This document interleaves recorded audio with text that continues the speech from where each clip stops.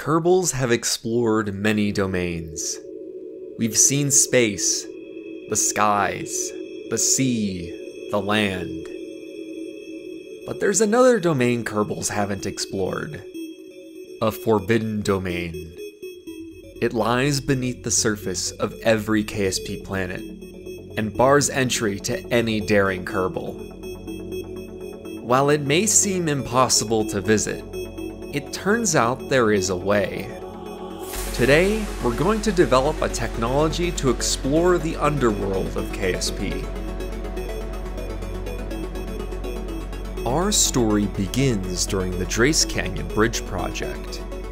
In that project, I used a technique called Bendy Tech to create a set of ramps that clip through the terrain. Here's a quick overview on how that works. You first create a flexible joint out of bendy parts, such as a stack of ant engines. Then, in flight, you can bend the joint however you want.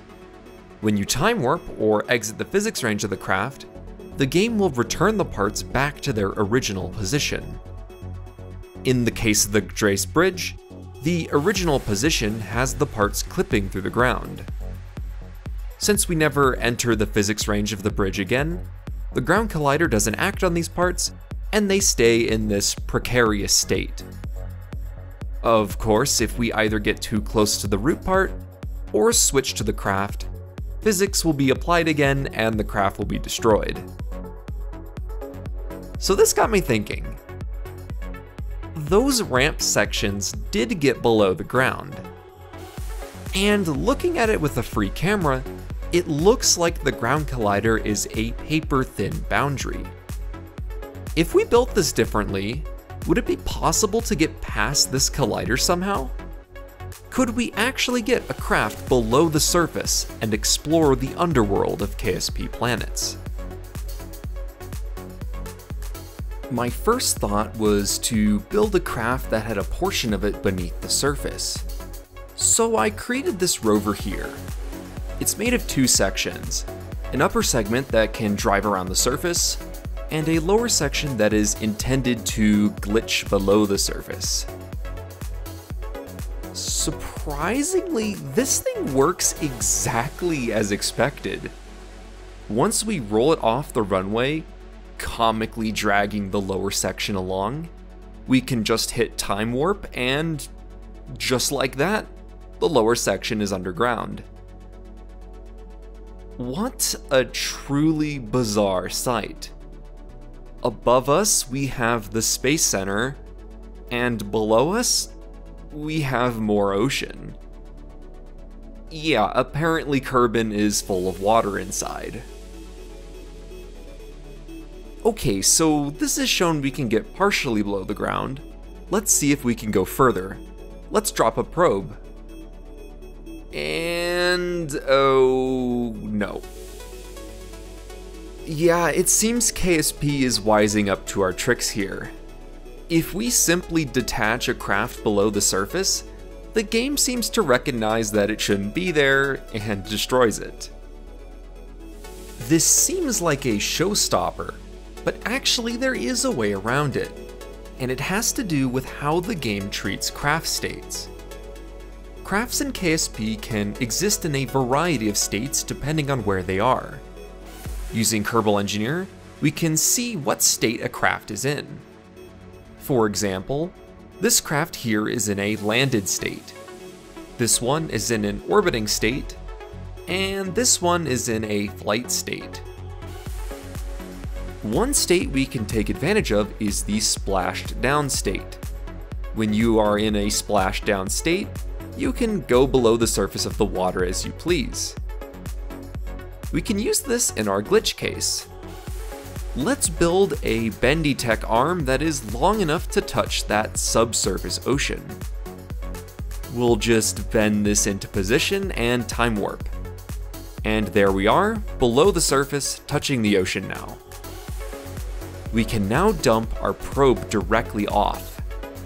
And once safely in the water, the probe is given the splashdown state, and the game is fooled. It no longer destroys our probe. So yeah, It appears the destruction logic only destroys the craft if you are in a flight state and below the ground. If we're in a different state, we will be fine. So, now that we're in the water, can we jump out and fly around? Sadly, the answer is no. As soon as we leave the water, our state changes to a flight state and we are destroyed. So another roadblock, huh? Well, not quite. We have some more shenanigans we can perform. Specifically, physics range exploits. The Drace Canyon Bridge video has some more specifics on this, but the important thing to know is that there are two loading ranges for a craft. The 2.5 kilometer loading range for the craft itself, and a smaller 350 meter loading range for the physics. That means if we make a craft over 350 meters long, we can collide with the craft without loading physics for it, which lets us do some weird stuff. Let me show you. What I have here is a 350 meter long craft, with a bendy tech hinge at the end of it. At the end of the hinge, I've attached a probe. What happens if we actuate the hinge and deploy the probe? Doesn't look special so far. The probe is just sitting on top of the platform. Or is it? The probe is more than 350 meters away, which means its physics are disabled. We have given this probe a landed state. But that's not all. If we then switch to the probe, something incredible happens. Since we left the physics range of the main craft by switching crafts, the bendy tech joint returns back to normal, which drops our probe off. However, since we gave the craft a landed state earlier, we get to keep that state, even while flying around. I'm not 100% sure why this happens, but I suspect since the craft is landed in midair, the game is missing some sort of check to transition it from a landed state to a flight state. Whatever the underlying logic is, we now have a trick to fly underground. We can glitch the same hinge assembly underground, using the same technique as before, actuate the hinge, release the aircraft, and then switch to it. And there we are. We have a landed state now and can explore underground as we please. We now have the tools to explore underground. We just need a base of operations. I designed this base here to perform that duty. It's got power, habitation, mining, all the infrastructure we need for a scientific endeavor. And of course, below, we have a 350 meter long arm for deployments of probes and aircraft into the abyss. Okay, so let's launch it. For the launch vehicle, I'm using my super heavy scalable launch system that I designed in a previous video. As this is a draggy payload with lots of perpendicular wing segments, we will be taking a steep ascent profile to get out of the atmosphere quickly. This ended up being a pretty bad launch profile, but I over-engineered the launch vehicle so we do have enough delta V to get to orbit, even if the launch profile is more like a 90-degree angle than a curve. Once in orbit, we can begin our burn to Duna. I chose Duna for this base because it's the only body with a surface, no ocean, and an atmosphere, perfect for flying around. The transfer is pretty standard, so let's quickly skip through this. All that's left is a sketchy Duna aerobrake and some insertion burns, and we are in Duna orbit. Landing this thing is gonna be tricky. The base isn't aerodynamically stable, so we need to take our descent slowly. So yeah, we're spending a lot of fuel above the atmosphere to first slow down. I packed over 2 kilometers per second of delta V for this reason.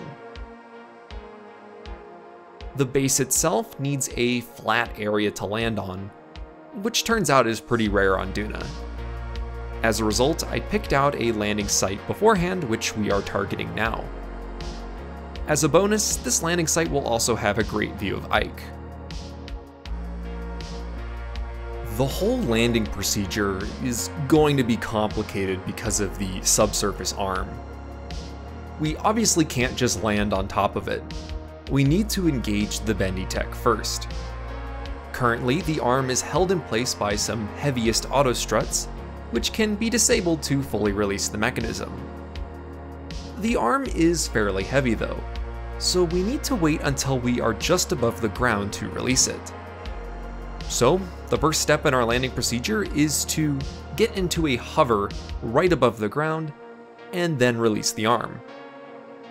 Next, we need to worry about how to get the base onto the ground safely, which is a problem because there is now an arm in our way. We can't really go straight down, otherwise we would basically squish it. Instead, we need to take an arc of a descent, with the ground anchor point as our focus. If we go too far away from this point, we'll pull the arm back up and overstretch the bendy tech joint. Likewise, if we get too close, we'll overstretch the joint in the other direction. This was definitely one of the more challenging landings I've taken on, but after some care and failed attempts, we managed to get the base to its final location. Now comes for the fun part. We now get to re-engage some of those auto struts we disabled, and then hit Timewarp. And just like that, we are now under the surface of Duna. We just need to do a couple more things now. First up, as with any KSP base, we need to ditch the landing system, unfurl the solar panels, and extend any communication equipment. Then, we need to ditch the anchor at the end of the arm. Fortunately, KSP makes cleanup of the debris easy. The detached sections, of course, have in-flight states and are promptly devoured by the void. Our base of operations is now established. Let's go have some fun. First off, we have two Nerva-powered aircraft here we can use to fly around under the surface. To deploy them, we just pivot the hinge down to get them out of the 350 meter physics range, raise these set of air brakes to barely touch the aircraft, and then undock it to gift it a landed state. We can then switch to the aircraft and go flying. Flying underground is quite a surreal sight. The terrain looms above us with a seemingly infinite void below.